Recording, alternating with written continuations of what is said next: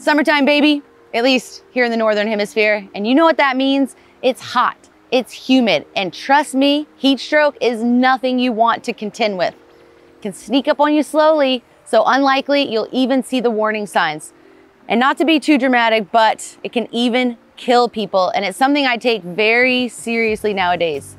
That's why in the summertime, it is super crucial to stay on top of your nutrition and hydration on those long, hot rides. With that said, I'm gonna share some quick tips on surviving the summertime heat so you can still get a bike ride in, and some signs to look out for heat-related illnesses.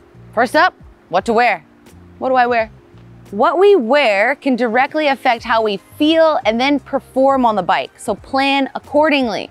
Now, even though it's hot out and I'm tempted to grab a short sleeve or a sleeveless jersey, I usually go for something like this on a really hot sunny day. It provides a bit of sun coverage. It's a nice light color, a loose fitting jersey that's gonna allow air to move around my body, not get too stuffy. It's good to remember that sun can still penetrate through jersey materials if they're not sun rated. So still lather up with some sunscreen, even if you don't think you're gonna need it. This will obviously prevent sunburns and then the discomfort that comes along with it. But also, who wants gross leathery skin when they're older? Definitely not me. Now, it's a bit of an ongoing fact about me. I just run hot, especially with this dark hair basking in the sunlight. So, particularly in the summertime, I'm gonna make sure I have a nice vented helmet, something like this that lets the air flow around the head. Now, if it's super, super hot, I might even dunk this in the river just to keep the head cool. If it's super hot outside and you can feel your body temperature rising, that's when I like to rip the jersey off and dip it in the river to just cool the core temperature down. Now, believe it or not, wearing things like bib liners, body armor, even sports bras for women can trap heat around the core of the body and not let you cool down. So take some time throughout the day to pull off the body armor and let the body catch up so that you can ride for longer. Now, this might seem like obvious information to some people, but staying hydrated on those hot, sweaty summer rides is even more important than we give it credit for.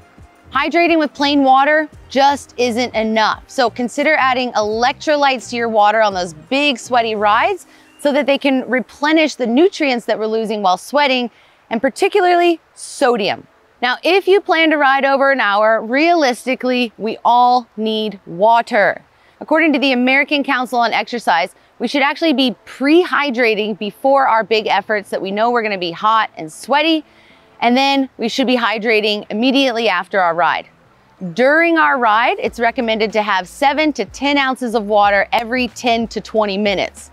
Now, that's a lot of numbers there, so let me do the quick math. It's about a liter of water per hour of exercise. Obviously, that's gonna depend on your body, your weight, and where you are in the world. So when in doubt, water it out. Just made that up on the spot. If that's a lot of water and you can't carry it on your bike or on your person, perhaps getting a nice little water filter like this to take on rides when you know you're gonna be passing either creeks or rivers to replenish your water. Now, this little number has been on a load of rides with me. It fits right into my pocket. So if I'm gonna be out riding for more than an hour and I can't have enough water on me, always bring this little guy.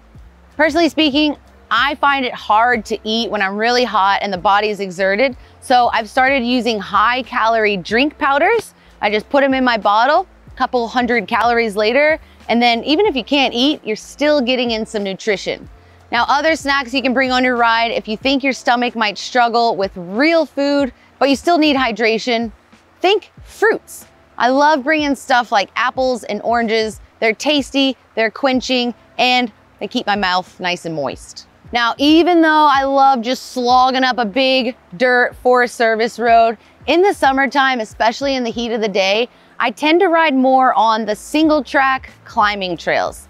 Basking in the sun on those hot, dry roads might do good things for your tan, but it's gonna wear you out and fatigue you even quicker, trust me. Time exposed to the elements, be it sun or other, can really wear us down, so save the tanning for the beach. Caution. In general, a day with a heat index over 90 degrees Fahrenheit or 32 degrees Celsius, it's recommended to use extreme caution when exercising and recreating outdoors. It can easily lead to heat exhaustion or even a heat stroke. here are some signs to look out for. Signs of heat exhaustion include heavy sweating, fast or weak pulse, nausea or vomiting, dizziness, and fainting, among other things, in which case you want to cool down the body and potentially seek medical help. Now, signs of heat stroke are high body temperature, fast, strong pulse, headache, nausea and confusion, among other things. In this case, move the person to a cooler place and seek medical help ASAP. This is nothing you want to mess around with. Where we ride, how we prep, what we choose to wear, that's going to be different for all of us. Perhaps you're less worried about the heat of the day. Maybe you're more worried about that high alpine sun exposure. But either way, be conscious of your decision making so you don't regret them later. Keep your exertion levels down just a bit in the heat of the day. Maybe even try riding earlier in the morning or later in the evening when it's just a tad cooler. Thanks so much for watching the video today. I hope these hot weather riding tips help you to keep on shredding through the summer months.